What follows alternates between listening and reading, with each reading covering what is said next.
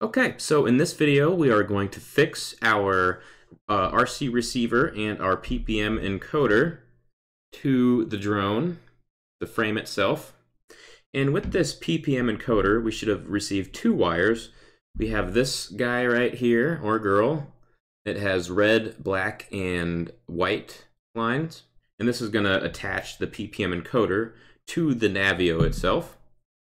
And we also should have this beautiful colored set of wires that is going to attach the RC receiver to our PPM encoder. All right, and the first thing we might want to do is just connect all these wires together. So let's start with this. Here, let's attach this 3-wired pinout. It can be a little difficult to get those in. You want to apply a lot of force there. And make sure it's the right side up. If you flip it upside down, it won't fit. You want the white wire to be close to these 6 holes on the PPM encoder. All right. Let's first plug in these colored wires to our RC receiver. So we'll see here, the first color is white, black, and red. So that white is actually for channel 1. So we're going to plug that into the channel 1 slot of our RC receiver. And those red and black lines are actually going to power the RC receiver from the battery.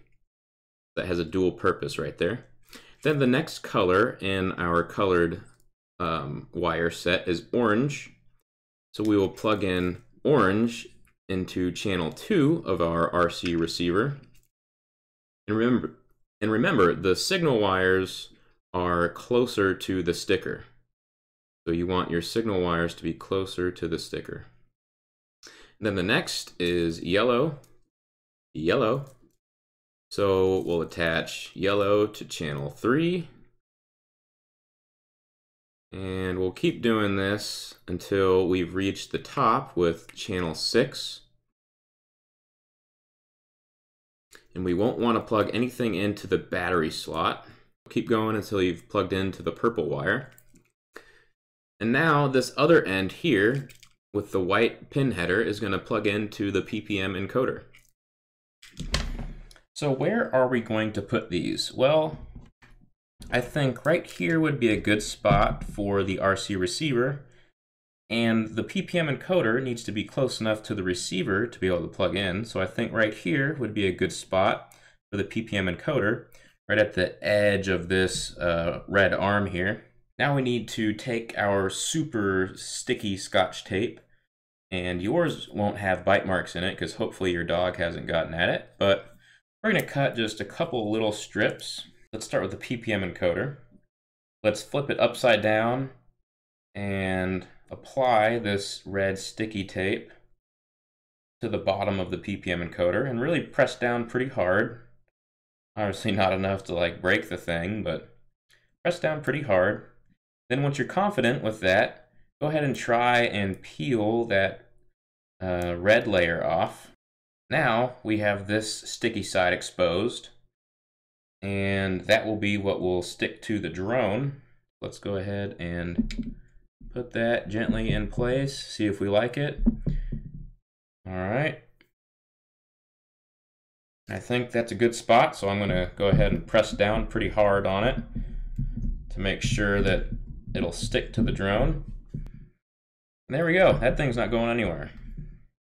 So we'll do the same process for the receiver. So now we need to plug in our output of the RC receiver to the input of the PPM encoder. So we will do that now. And this can be a difficult wire to place in there, so be patient with it. Now we have to plug this output of the PPM encoder to the Navio. So let's slip this wire through this little hole here at the edge of this arm.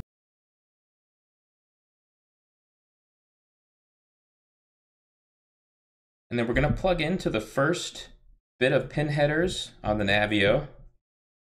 But make sure that the white line is on top, because on the pinout for the Navio, or the top is for the signal.